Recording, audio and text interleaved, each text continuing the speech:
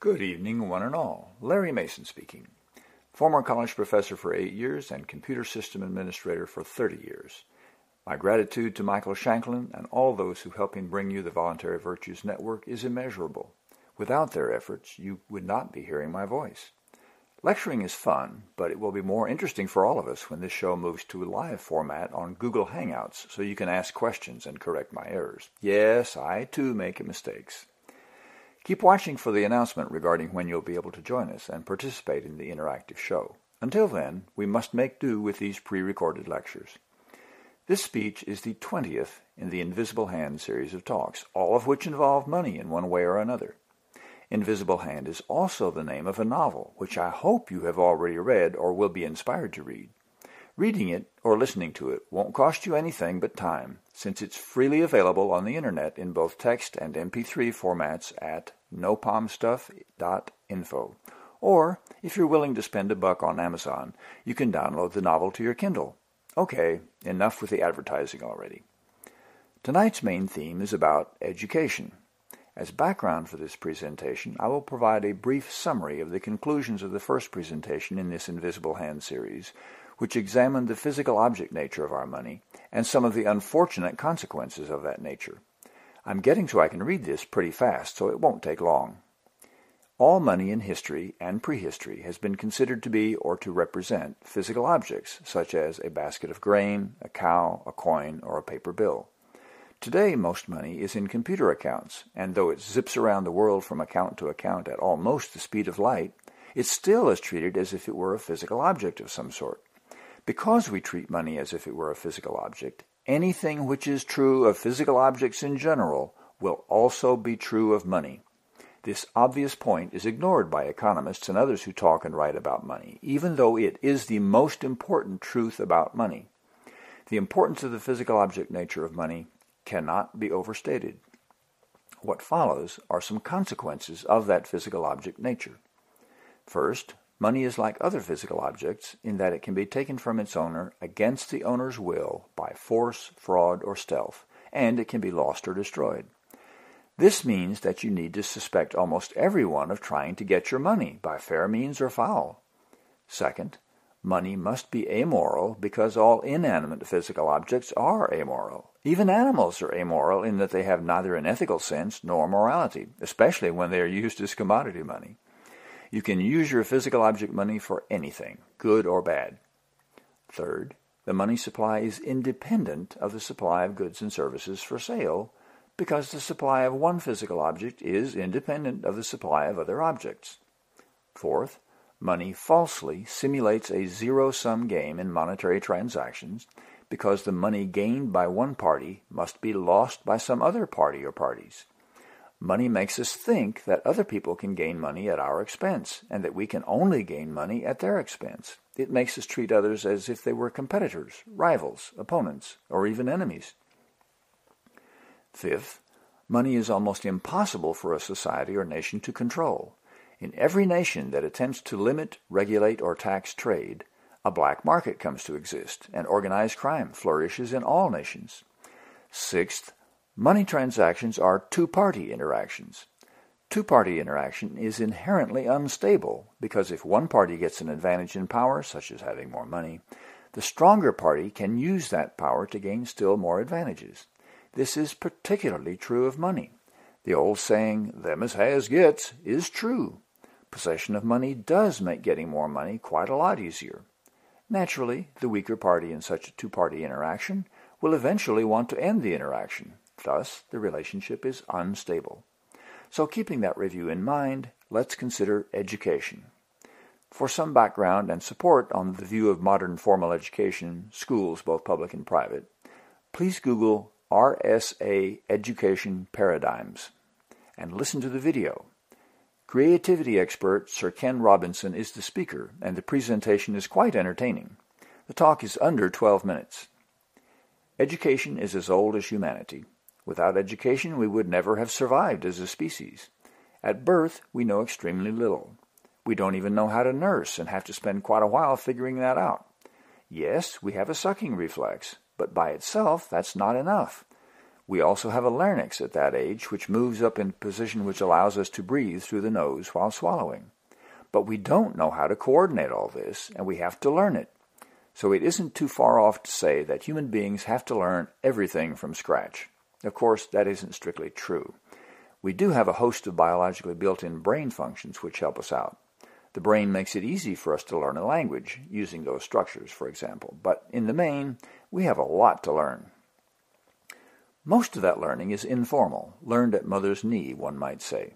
And once upon a time, that informal knowledge gained from mom, dad, and one's playmates was enough. But that was before the days of a great division of labor. As the division of labor increased, we became far more productive as a species and developed specializations. Those specializations involved and were based upon knowledge. The apprenticeship was a common way of passing on that specialized knowledge to the next generation. The master had a vested interest in educating the apprentice because the apprentice did a lot of the labor in the master's business. The better the apprentice did the job, the better product the master was able to offer the public.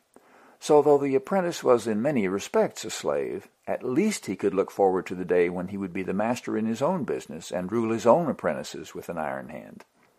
It appears that graduate school follows this model. As one approaches the pinnacle of knowledge in formal education, the graduate student is sufficiently knowledgeable to be doing much of the skilled work required for science, the arts, and the professions. Those interns who treat you in the hospital are medical apprentices in their own way. Their education is, to a degree, one-on-one with so-called independent study, the dominant means of learning. They are being guided in how to be able to take care of themselves as academic entrepreneurs. The better they learn and do their jobs as grad students, the more their major professors benefit via publications, discoveries, and teaching.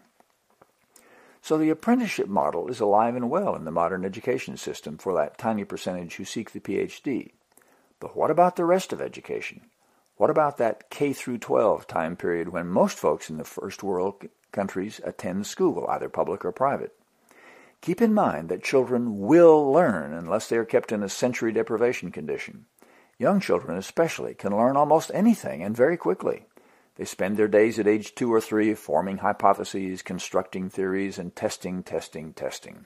They seek out and explore all kinds of sensory experiences. Anything out of the ordinary is to be pursued, checked out, examined, and perhaps put into the mouth. So children are learning experts, plying their trade. What is school like? If you had a learning expert, amazingly adept at gaining knowledge, how would you encourage that facility? If you wanted creative, productive thinkers to advance the boundaries of human knowledge, to improve all aspects of human life, to be productive and useful in their communities, how would you structure their environment? While you consider your response to that question, let's examine what the industrialized world has done in that circumstance. When deciding how to educate those masses of children who were no longer on the farm, the ruling powers in those days largely came from private tutoring environments. They were wealthy, mostly men, who were taken in hand by governesses and tutors, and then sent off to some exclusive school if they were destined for the law, ministry, or government offices. They thought women couldn't learn academic subjects, so they were taught to be entertaining and polite, if they were formally educated at all. Women, too, were largely educated informally in the home. The idea of education for the masses, as one might say, was a progressive idea supported by the wealthy because they needed docile, obedient, on-time workers in their factories. Public education was intended to produce and did produce those workers in large numbers. It did so by creating schools that were like factories. The idea was so successful and so popular that laws were passed requiring that those who could not afford private schools were required to attend these public schools. Thus did the wealthy factory owners guarantee themselves a large number of potential employees who could read and add and knew how to get to work on time. The factory owners, of course, sent their children to private schools or had private tutors for them. But look at what this approach to education does. It creates prison schools. It is a prison factory model of education, a system which assumes that all children are the same and that they are ready at the same age to learn the same things in the same way. Standardized instruction and standardized assessment are intended to generate standard graduates. But prisons are situations of high stress and even higher boredom. We know that stress makes learning more difficult. We also know that boredom suppresses learning, intelligence, and mental functioning. Just like a muscle that is not used, brains that are not used tend to atrophy. Even among rats, a boring environment leads to a less developed brain. So the school system that was created to prepare people for dull, repetitive jobs of mind-numbing boredom produces graduates whose minds have been limited and constrained by stress and mind-numbing boredom. Children are diverse. Children learn best by active participation. Lecture and routine are ineffective means of education. And just so you know, that's one reason I can hardly wait to do these presentations in the interactive environment rather than the straightforward lecture mode. Young children at play are optimizing their learning experience to the degree that they are freely permitted to do so. But the schools we use today group them in classes by age, sit them in identical chair desks, present lectures to the whole 25 to 30 pupil class, and have them fill out standardized worksheets. The children have no choice regarding subject matter, presentation of ideas and techniques, where to sit, nor, to a large degree, even what to do with their own bodies. If we drew a direct comparison between life in a grade school and life in a maximum security prison, we would find there's actually more freedom in the prison. Prisoners can get up or sit down whenever they feel like it. They can walk around in their cells. They can remove or dress themselves in whichever of their clothes they like. Prisoners can talk or sing or make funny sounds with their armpits. They can even sleep whenever they choose to do so. If you can remember your time in grade school, I think you'll agree that prisoners, in general, have more freedom than you did in that oppressive, demanding, and restrictive environment. Why does our educational system use techniques which are guaranteed to fail for most people? Part of the answer is tradition. That's how I was taught, and if it was good enough for me, it's good enough for you, might be your reply. But it wasn't good enough for you. You could have been encouraged and enabled to learn more than you actually did, to learn faster and more easily, and to obtain a stellar education with far less stress. Remember how excited and relieved you were when the school year ended and you didn't have to go to school? That should tell you something. Since children tend to find learning to be intrinsically pleasurable, why would children loathe and even fear school if they were learning a lot more there than they would during summer playtime? And take a look at what you were learning in school. No, I'm not talking about those academic subjects. I'm talking about school bullies, being picked on for anything from having the wrong haircut or not wearing green on St. Patrick's Day, to being a minority in religion and race, culture, or even just appearance, like having red hair or ears that stick out. Remember learning that the teacher had favorites? Remember, but then if you are typical regarding what you spent your time in school thinking about, you know very well you spent very little time thinking about academic subjects and spent a lot more time thinking about that little red-haired girl like Charlie Brown does in the Peanuts cartoon. Or maybe you were daydreaming about dinosaurs, or even about whether you were going to get anything to eat and whom you might sit with at lunch. When you're bored, your mind wanders to things that are important to you. Learning along division is not something most 7-year-olds really care much about. Surviving playground politics becomes all-consuming. So beyond tradition, why do we keep the prison factory model of education? Think about it. The employers still want obedient personnel, but in today's high-tech world, they need employees with exceptional mental skills. The competitive marketplace demands innovative, creative, dynamic, self-motivated go-getters who will not only do the job, but improve the workplace. These modern-day workers must be team players with strong leadership characteristics. Do our schools produce that sort of individual? Not if they can help it. Imagine a class of 8-year-old children, each of them being innovative, creative, dynamic, self-motivated go-getters. We would consider that to be a chaotic atmosphere. Such people do not let others set the agenda. They don't automatically and passively accept everything you tell them as truth. This sort of person seeks and finds new ways of doing things, and naturally, along the way, they are mistaken frequently. But that's how they learn, and that's how they develop their creativity. Would you want to teach a room full of such children? Would the school accept such a noisy classroom down the hall? Would the teacher have a lesson plan that says, let them do what they want to? No, I hardly think so.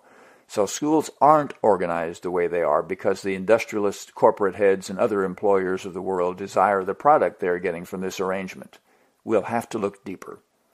Schools are bureaucracies ordered from the top down, with state legislatures and federal officials setting many policies, followed by school boards, ordering the lives of superintendents and principals, who order around the teaching staff, giving them a load of paperwork to do and inadequate supplies to work with. So who is benefiting from this arrangement? Politicians benefit because when people complain about inadequate public schools, they can pass silly legislation demanding improvements without providing the resources or the freedom to actually improve matters. That helps them get votes as friends of education, but the children can't tell any difference. The superintendents and principals get to rule bureaucratic empires and take home more pay than the teachers do, even though they don't actually educate any of the children. The teachers like it because they can boss around the children and blame the parents for having not taught their children how to behave. This also, by the way, helps explain the popularity of the ADHD or attention deficit disorder diagnosis and drugging of so many children. Teachers love to have pupils who sit quietly and don't make waves with awkward questions. But by far the most important reason why we retain a really stupid educational model is because it's so very profitable for far too many people. First, there are the contractors who build the schools. They like those contracts for throwing up low-bid, cheap construction schools since they know there will be maintenance and remodeling contracts afterward. Then there are those who are involved in the writing, editing, and printing of textbooks.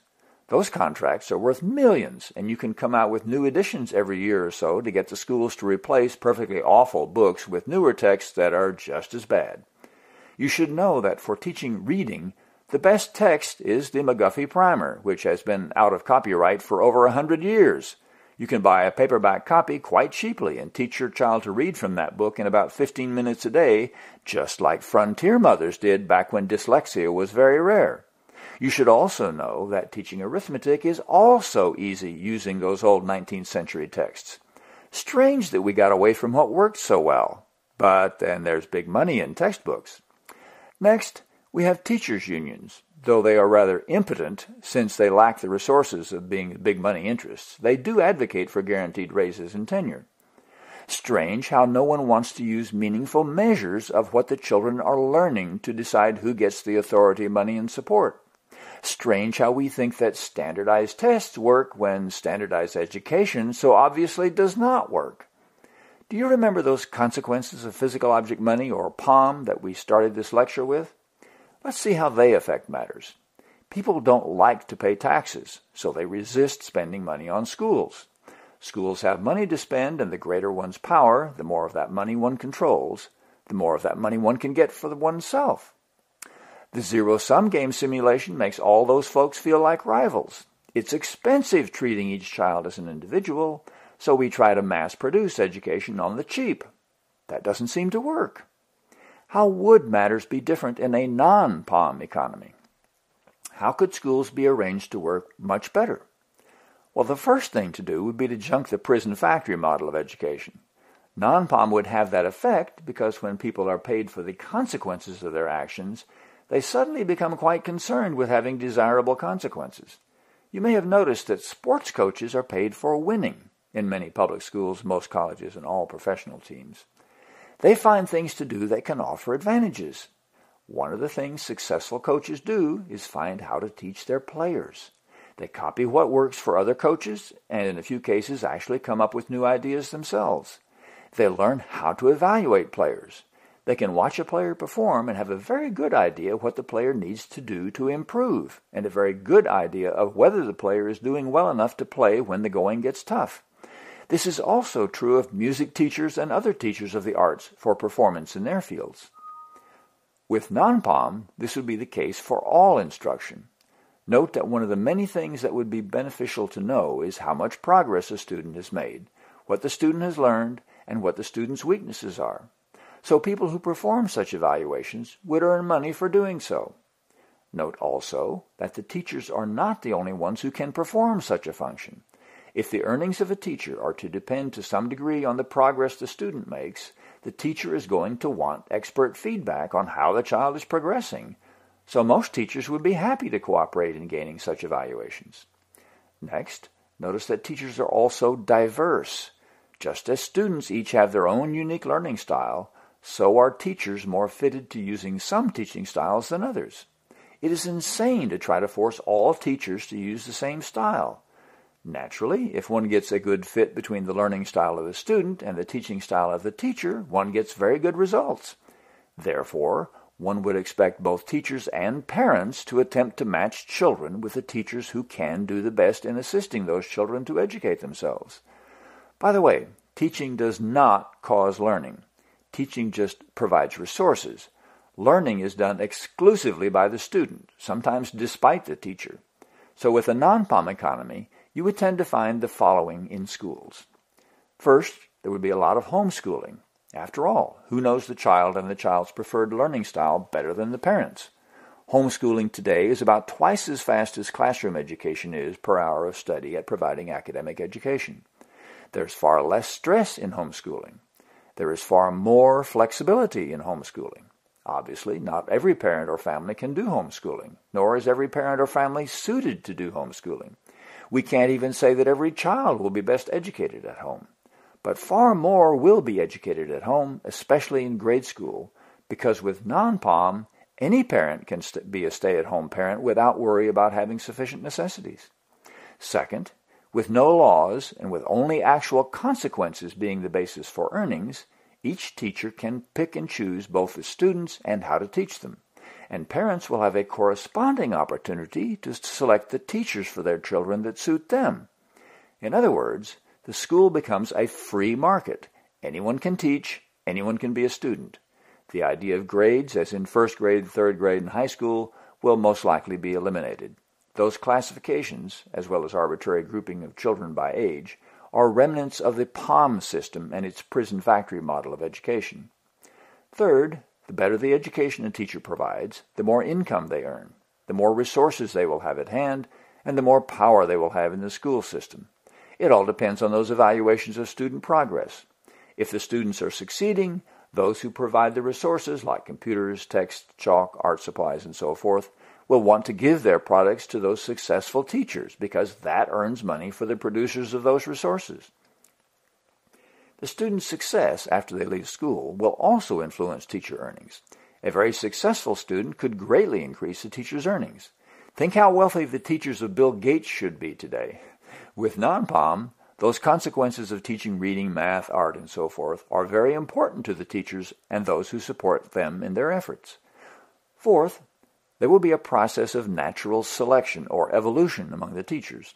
Some will be very popular due to the success of their students. They will tend to remain in education and be copied by other teachers.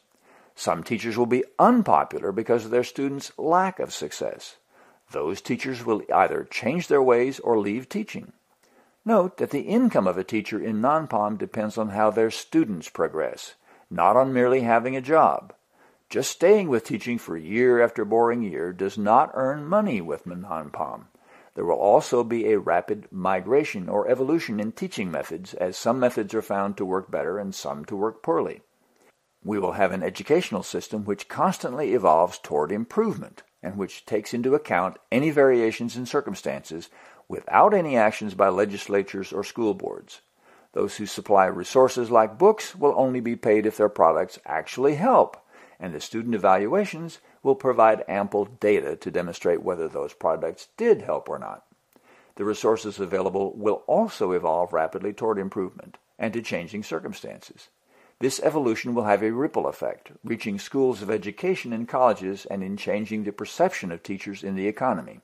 It will shatter the walls of the traditional classroom. There will be no politics in sending more resources to the wealthier neighborhoods and starving the poor school districts. There will be no tax money involved. If I may, and I may because I write these lectures, I would like to give a personal example of how money thwarts proper educational efforts in today's educational system. I coach youth sports for a local recreation department as a hobby. I have players of all kinds on my teams, boys and girls, all races and ethnicities. I live in a college town, so the population here is diverse. Good students and bad. Some of my players are homeschooled. I never know until they tell me, of course, though the homeschoolers are far less likely to be late for a game or practice. Now, these players are just reaching middle school age, and some of them are quite good.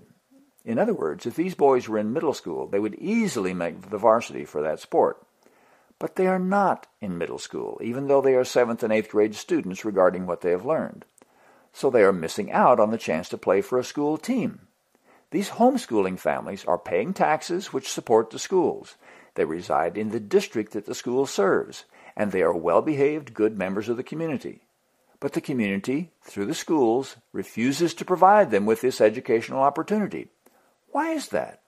Because the school receives money for each day an enrolled student attends class.